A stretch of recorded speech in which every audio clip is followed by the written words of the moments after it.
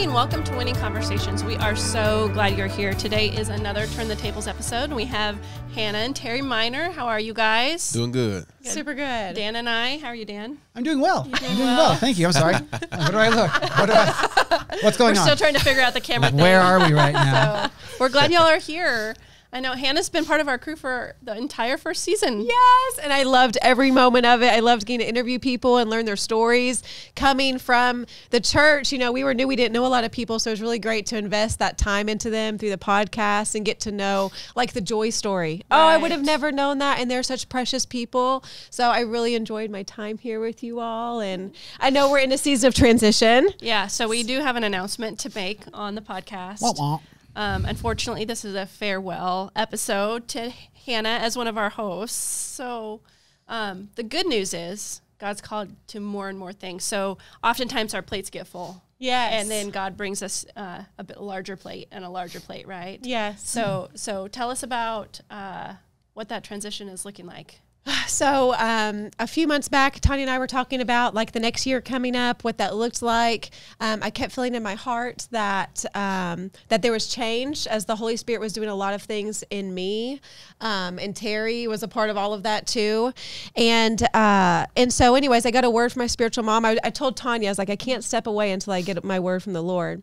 And I went over to my spiritual mom's house on like a Thursday morning. And she's like, Hannah, I think I got a word for you. And I'm like, download it to me, all of it. Like I receive. And it was exactly what the Lord was speaking to me about. Let my yes be yes and my no be no. And in that time, the Lord was really showing me commitment to things and how in this new season that he's bringing me into, that he can't have me scattered, that I have to be one-minded, completely focused because there's bigger things on the horizon. And within that time period, he did a really quick work. I had to step into a season of complete obedience, where the Lord said, you can either trust me completely or bow to the feet of man in the situation, and I need you to step up and I need you to be my voice. And in that season, it truly it purged every ounce of me and everything that I thought that I held on to with such a natural grasp. And he said, you have to trust me in this. And so as I did that, I've told Terry, he's walked through this whole thing with me. He's seen everything that's happened. It unlocked a door in the supernatural that really was quite profound. When I walked that step of obedience, that's why obedience is so important and listening is so important. And your yes to the Lord in the seasons he has you in is so special. Because once I purged all of me and I said, I bow to your feet, Jesus. I worship you only. You are my one and only. I don't look to man. I don't look to please. This is me and you. And when I did that, it turned that key in the supernatural to where when Terry's father was alive, this is just I'm trying to make this as brief as I can. When his father was alive, we operated a lot in the 4D, which we hear a lot. The ministers like Bill Winston's talking about now time and how time is different in the supernatural. We also had a minister that came here and preached on that. And so that was a lot of what we were taught at a very young age from under Terry's dad. And so when we connected to his ministry, we were having strong prophetic dreams. Anybody that connected themselves to his dad's ministry, we'd have prophetic dreams. Mine a lot were protection over people that I loved, and they would happen continually. Well, when his dad went home to be with the Lord, those dreams kind of ceased from everybody in the congregation, everybody that was a part of it. We led for a while. Yeah. We led and pastored the church for 3 years, and the Lord told us to move here as a part of our story we talked about before. And we would maybe get a dream like once or twice a year, but it wasn't like coming like it was. We went to a meeting at a church, and a woman walked up to us and gave us a word, and she said, have your notebooks ready by your bed because you're going to start dreaming again. And I took that, like for me, I took that for Terry, we took that for all of us, and she gave us more to that, but I didn't feel it then. So I was kind of just like waiting on it. But like I said, when I recently walked into that season of obedience where the Lord said, it's me and you only. And when I did that, like I said, it really purged a lot. So it brings about a lot of emotions and just feeling his presence. And when I did that, it really opened those doors, and I started dreaming again. And he started giving me visions. He started giving me prophetic words. And then he said, Hannah, it's your time. through other confirmations too, and other people walking up to me and giving me prophetic words quickly. He said, it's your time to make a platform. And I said, but Lord, I don't want a platform for me. Like, I'm not trying to be an influencer. And I have a word to speak on that too. I think our humble bubble, I think Satan can use our, I'm just humble, I don't want to do this. And oftentimes take away the testimony that the Lord does want to exalt in people and how he does want to use people. So it's always important, again, that we're listening.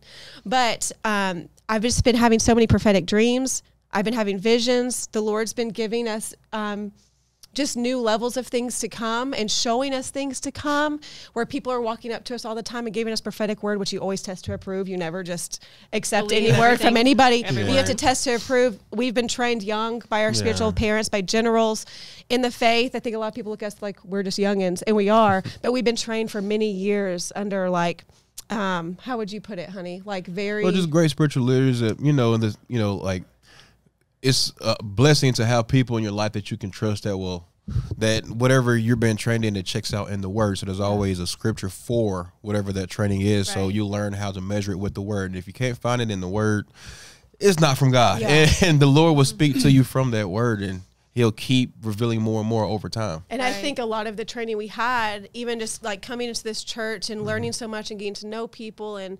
environments, I think with all of the spiritual heading that we've had, I'm quick to see with spiritual eyes rather than like in our natural fleshly eyes. And so when someone could walk in the room, or I sense stuff differently because I'm constantly like my radar's on spiritual eyes, seeing things in the 4D, because that's what we were literally trained in for so long. And so it's a sensitivity, but I believe it's a sensitivity to the Holy Spirit and the working that he's doing in this time, where he's really calling us to be the hands and feet of Jesus. And he's really put on me, make this platform. And I was like, it's not for me. He said, it's for the nations, and you're to be a voice for the nations. So, and Terry can testify to all of this too, because he saw the season where, as you say, it's always been my heart. But I had seasons of walking through my faith journey with my babies, walking through the faith journey of different things that doors we've had to step into. And so now it's like he's brought it with a conviction of like you have to do this now. Right. And I literally will open like a magazine of like a child and just start weeping. And I can let you talk more on that if you want to about seasons. Well, with the seasonal part is the beauty in the season is no matter even if it's like, say it's something that's in the current season that it seems like it has absolutely nothing to do with the destination or the calling or where you think you want to be down the road. Every single season is very significant, and God needs us knowing his significance in each season. Otherwise, we can be, in the place of, because we've all have been there at some point where we're ungrateful or complained or impatient, and that's not spiritually healthy or naturally healthy, because God is saying, I'm doing something now that you need before you get to the next. Yes, And so everything is ministry, whether if it's with your kids, babies being born or whatever, it's all ministry. Right. It's all ministry. And so it's like when you think about preachers, it's like preachers in a pulpit isn't the only ministry. Like cameraman, that's a ministry. People who are working on the audio, that's a ministry. And when you learn about the word of God and how to operate in a spirit of excellence and want to be a vessel that he can use, he will give you your own revelation on how everywhere your hands and feet is, you're ministering and you're serving him. And he's the one that's going to give you your inheritance because you're working for the Lord, not for people. And that spiritual mindset. I think that's pretty powerful, and that's a lot of what these stories get to be told as look at the people who are on those back pages, the people that are on the behind the scenes and doing so much. Equally important. So it's imperative that we do exactly what you're talking about. Hear from God. Yes. Be really fine tuned with the Holy Spirit, and that's what y'all have done with your lives. Yeah. Yes. I think a lot of people haven't seen the behind the scenes of our years of service before we even got here. People have no idea. And the Lord says that he will take all of that time, and he remembers all of that time of servanthood, and that he's going to reward it. And I truly, even while I was getting like ready for today, I was like, I truly felt the Holy Spirit telling me, this is your reaping season. This is your harvest season. You've done all of these years of service up until this point, and you still are serving. You're constantly serving me, but you've done sacrificial serving, and now it's time for your harvest. And I truly believe this is our harvest season that we're walking in right now. That's exciting. Yes. Yeah. Oh, yes. And that lines up with what you're describing, that you're hearing from the Lord, talking about being a voice and an advocate for the nations and building a platform for him to meet these needs. I think that's pretty powerful, right? Yes, it's amazing. Like being in obedience to where you're going, where he's pushing you to and moving you to and directing you towards. Yes. Like to be in agreement with that and obedient to that is paramount. It's huge. Yes. It's huge. And so like right now, so I mean, obviously these are things coming from a ministry perspective. How is that impacting here? How is that At Heritage? At Heritage. I went to a women's conference recently. I was supposed to go with my spiritual parents to Bethel. They were in Austin recently. I was supposed to go with my family there, and the Lord, it wasn't working out, and the Lord kept telling me, he's like, no, I want you to be a part of this conference that's local here. And I was like, okay, I'm just going to go. And so I went. The pastor met me at the front door, and she's like, hey, Hannah, how are you? And I'm like in tears because I'm just like so yielded to whatever the Holy Spirit's about to show me at this point. And I was like, I don't know why I'm here, but the Lord told me to be here. And she was like, okay, we're so glad you're here. And she starts crying. And anyways, the word was so profound for the season that I'm in. Afterwards, after she got done ministering, she came up to me and she gave me a word. And she said, when I was in Africa, I was really wanting to adopt this one child, which again is the season I'm in, is advocating for the nation. She said, I was really wanting to adopt this one child. And the Lord told me, I can adopt this one child, or I can impact thousands. And she said, and that is where the Lord is placing you. She said, you can help this one house, or you can impact thousands of children for my name. And that's truly just this call to mothering this next generation has been so profoundly spoken to me through prophetic word from her. We also got a word while we were at Southwest. We came just expecting for this new season what the Lord was doing. Oh, yeah, and I told Terry when we were like getting on the freeway passing QT, I'll never forget it. And I put my hands up in the air and I said, Terry, there's something the Lord's doing new in me, and I don't know what it is, but he's going to show us what it is this week. We're going to fast, we're going to pray, and come expecting. And I said, whatever it is, it's bigger than me. I don't know what it is right now, but he's going to show us, but it's bigger than me. And I just started weeping. Yeah. And through that, you can talk more about how the Lord's been speaking to you about Africa and the prophetic word that we got backstage. I mean, just constantly, even the first day we had a lady that ministered to us, and it was so accurate about how we're to bridge the gap between this generation and the next for our ministry purposes, but also like speaking nations over. Well, before I even get into that, I want to say one quick part that goes along with that as well. I also see the Lord honoring you with how you're walking with the kids at Heritage. And that calling is not an expansion to something totally different. It's an expansion to the trust. He trusts you with the kids here, and seeing how you walk with the kids in this ministry here to where now he's expanding it's still here with the kids ministry, but it's also expanding the reach concerning also kids and generations all over the globe instead of one property in that type of sense. So it's like, so he can trust me with it. We talked about before, like, okay, you talk about hearing from the Lord and praying in the Holy Ghost, for how important that is concerning just building yourself up, praying in the Spirit very often, like nonstop. And when we do that, literally living a lifestyle like that will keep you in constant step with God on a day-to-day basis concerning knowing, okay, what I'm supposed to be doing. And it sounds so simple and easy to us, but there's still so many people that have questions that can be answered every day if we just do it and just stop and remember, nope, pray in the Holy Ghost, slow down and just pray in the Holy Ghost, build myself up, and then he's going to start revealing things to me, start uncovering things. Veil's going to start being taken off, and now I can start seeing what I'm supposed to be doing, where I'm supposed to go, who I'm supposed to do it with, who I'm supposed to contact, who may contact me. And the Lord will start uncovering these things. And then whatever he speaks to you in those moments, it's his will for you. And so, like, even she was talking about missions or expansion or Africa or whatever, it's like, and Tanya made a statement like probably like 5 minutes ago saying, you know, like some people don't know or they don't know you or whatever, but it's like even goes along with the quote new thing that God is doing in all of our lives. God is doing something new in all of our lives for those who have ears to hear, eyes to see, and a heart to receive God. Yes, amen. He's always looking forward for that new thing. But and that's like parallel to the new things that God has for us. It's like it's like twofold. Some things are new to us, and some things are only new to other people. Like what are they? You may be confused and wondering what is going on. You see all these promotions, they're doing this now, but you have no clue.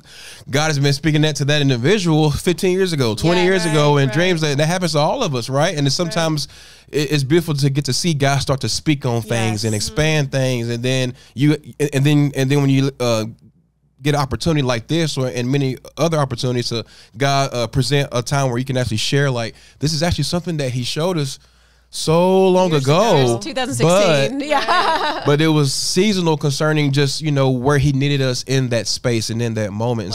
And oftentimes God takes you a path to that point. It's not linear. He needs you to receive this thing over here, and he needs you to receive what he has for you over here, and he needs you so do this assignment. And you're like, why am I doing this assignment? What is, I mean, I've done 1,000 different jobs in this local church.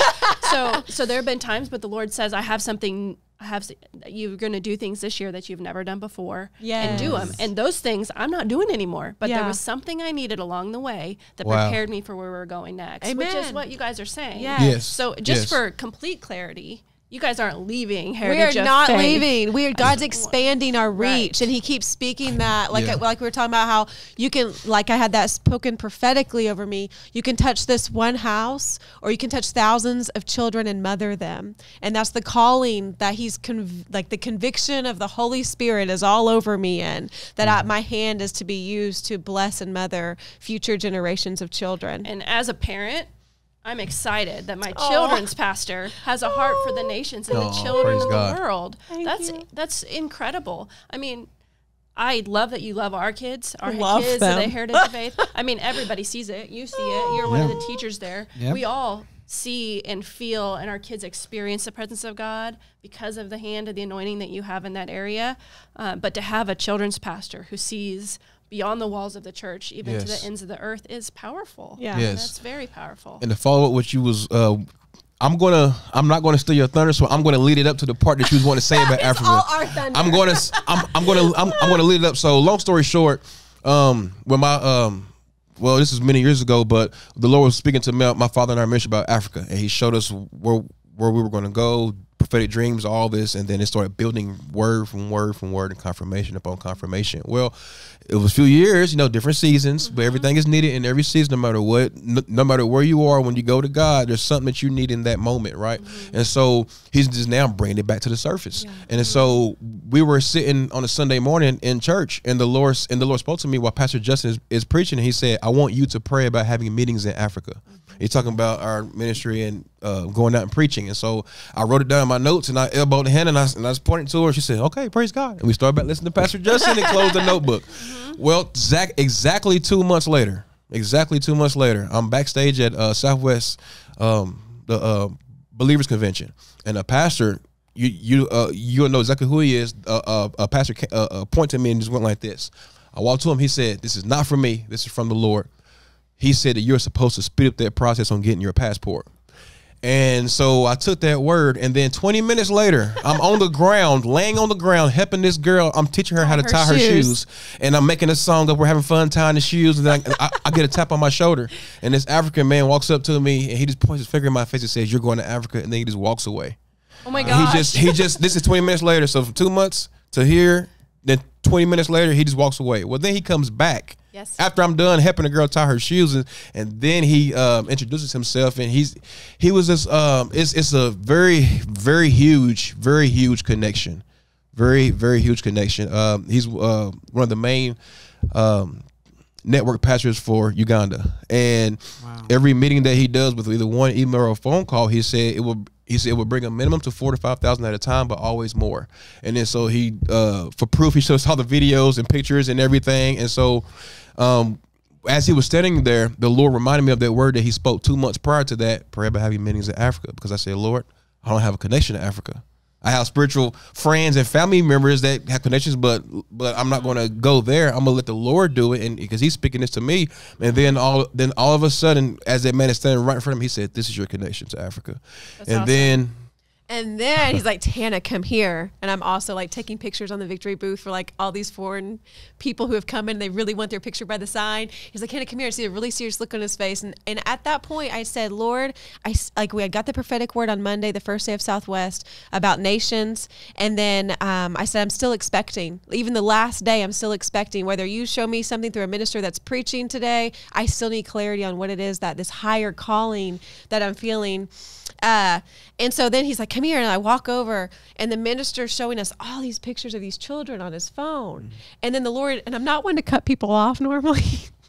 And the Lord said, no, tell him to stop right there, stop. And I was like, okay. And I see this picture of this building. I was like, please stop. I said, the Lord wanted me to tell you to stop and tell me what that picture is on your phone. And he opens it up and it's like this really cool, what do you call that? Like a drone footage promo. Whoa, it's so cool. Yeah. And it's this huge building. And inside I'm thinking, well, that doesn't, and it kept going off, that's an orphanage, but it didn't look like one. And so like inside I'm like battling with the spirit, like, but it doesn't look like an orphanage. And then he said, that is our orphanage that we're currently building. And he said, but we can't call it that because of the way the government's cracking down and changing things. We have to make it into a boarding school. And that's why I was feeling that on the inside, like with the Holy Spirit. And I turned to him and I start crying. I said, the Lord told me I'm supposed to have part in that. I don't know what it looks like. I don't know what it is. And he looked at both of us. He said, just get here. And so when are you going to Africa? So soon. So we're already working on that process. And so along with me preaching and doing meetings there, the Lord opened the door for him to get every single children's pastor in the entire Uganda, for Hannah to preach to the children's pastors, the super kid curriculum and whatever the Holy Spirit puts on her heart. He said, I want you to empower my children's leaders here. And so we're bringing super kids up. I told Kelly, I'll never forget when I messaged her and I was like, Commander Kelly, I said, who's my spiritual mom, and I said, has Super Kids ever gone to Africa before? And she said, well, not really. I was like, well, guess what? It's going. It's reaching the world. Like it's like continuation of her dream for that. And that's fantastic. It's just amazing. I'm excited about that. And how Super Kids is really even just within our ministry, like here at the church, how we've been so in tune to the Holy Spirit ever since he started doing this work with me with the activation, and like he turned the key in the supernatural, and what he's been showing me and how to lead my my teachers back in HK. Yes, one of my teachers right here, Dan the Man and Shoshana. We love them so much. And we've been like in communication on Sundays where I'm like sending everybody in a group message, a video of, hey, the Holy Spirit did this in service tonight. It's been really powerful. Terry's been in there on some of the things, but just the unification of the team and how we're all hearing right now in the spirit. We've had kids where our worship sessions, the preteen stayed with us on one whole worship session just because the power and the presence of the Holy Spirit was so profound. I've had testimonies coming in from grandparents of 5-year-olds who are praying in tongues and praying their love language and then wanting to go pray over their friends who are blind, a 5-year-old, and just taking the limitations off of our kids, because I believe they're truly coming into a time, and the Lord's given me a prophetic dream on the children of this generation and how they're not going to miss a beat. Whereas it seems like COVID and all these things that happened were such a distraction, the Lord's really bringing them up into just his presence in a new way, in a new level, and it's strong. I feel it within our prayer and worship time in HK. The teachers, like I've been encouraging the kids to get a prayer chart where they're talking to Holy Spirit. He told me one day, make that chart. I did not have time. I walk in and our teachers are so on beat that Miss Susan literally heard from the Holy Spirit and made the exact chart the exact way the Holy Spirit had envisioned for me to make it, and had it ready without me saying anything to her. Awesome. This is what the Holy Spirit's doing. Not only that's what parents love to yes, hear. for the teachers, for the kids, the testimonies of the fruitfulness that are coming from our teachers that serve is incredible. I've had vehicles manifesting for people that are faithful servants, and then something happens to their car and then a vehicle manifests in 2 weeks. And so that's the fruitfulness of what the Lord is truly doing. And like Terry was saying, like the Lord saying, I can trust you with this, so I can trust you with more. And I need you to mother these kids, and the Holy Spirit and the presence that these awesome. kids are taking on in this time, it's like the right timing is all I have to say. It's the right timing for this season. As someone who's in the classes, I can tell you right now, it is awesome to see what's happening in there, right there. And in so much that, again, I credit so much of the community. It's a top down at this house, agree. from our pastoral leadership. Same as you. Like when it comes down to how we teach is because you're giving us the green light. Like it's the Holy Spirit's room.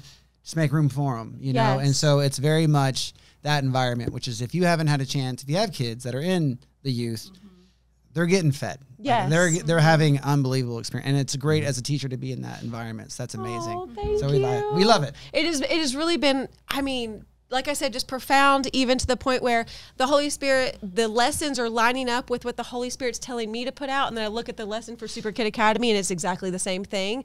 And so our teachers, I give them room to kind of be led by the Holy Spirit, of course, and they don't have to stick exactly to the outline, but the outline is what we are feeling led to do at this time. And the kids will come up. I had a session where the Lord's like, okay, you're gonna talk about Holy Spirit, but these kids need to know, they need questions answered because they don't know who Holy Spirit is to them, and they've got a lot of questions. So we sat one time before we even started worship and we answered questions about Holy Spirit. And I'm telling you, right after we did that, the time of worship that we had was so powerful, where I invited the kids to say, come up to the mic and share what the Holy Spirit's showing you in this time. My second, third, fourth graders, even some first graders, and they're coming up to the mic and they're sharing what the Lord's showing them during worship. And that's the level that we are getting to. Terry was in there as some of them received their prayer language, and the Lord showed me what some of them were like. They were like, I really want my prayer language, and it didn't happen right away. And then the Lord gave me a vision. He said, put your hand on their stomach, and it's going to start flowing. And then right when that happened, it just started flowing out of them. It was so beautiful. And Terry's been a part of all of that too. He's really ahead in the lead whenever we go into the classroom. So it's really been awesome. The Lord's doing a new thing. Sounds like super exciting. Yes. We're really excited about it. Yes. But we would be remiss not to ask you this question. Right. On your I think I know what it is. episode, because as we're transitioning and it's a little bit bittersweet for us because we've loved having you on the team. We've loved having you part of this. You've made our episodes so bright and so fun and so spirit led. It's been so quirky. No, I love it. It's been great. Like, We love exactly. it. It's Praise God. effervescent. It's wonderful. So although we don't get to carry you into this next season, we're so thankful you're still part of our family. You're still part of our church. You're pouring into our kids all the time. But we cannot finish this episode without asking you, what does it mean to make winners in life? It sounds like you're doing it, but I'll give you a chance to I answer just it. want to encourage whoever's watching that there is a deeper level. And I feel like sometimes we sit and we are just so content with where we are and what the Lord's doing, and just like, as someone said recently, getting spiritually fat. But there's a deeper level with the Holy Spirit that He wants us to enter into. And I think if making a winner in life is really just submission, complete submission to the Holy Spirit, His will, and letting Him speak to you and take you up higher to these new things that He wants to reveal to you. And I think if we do that as a church body, as people of the world, that we're going to see greater and greater things, and just complete submission to the Holy Spirit, His power. And when we enter into worship, just that complete, just being in awe of all that He is. And I feel like that's what the body of Christ really needs right now. I think that's the season that we're entering into. And it's a key to so much being open for you in the spiritual realm and seeing. So that's what I would encourage people with. That's awesome. That's great. Every answer is great. Yeah. We are so blessed to have every answer be fantastic. Right. So, I know you're wanting to end this, but I also want to share one more thing. If it's okay, we can edit it out. I don't have to. But I just love the Navajo. I really want to give all the glory to God in that. Our children's ministry is going to be partnering with the Navajo Nation and the children there in the season coming up for Christmas. They have Christmas, how do they call it? Native Noel. And we're going to be partnering with them and blessing them with gifts. And the Lord really has it heavy on my heart to reach these indigenous people in these indigenous communities. I'm actually learning Navajo right now, right, honey? Mm-hmm. I'm learning Navajo. But He really has it on my heart to reach these communities that are not seen, that are not heard.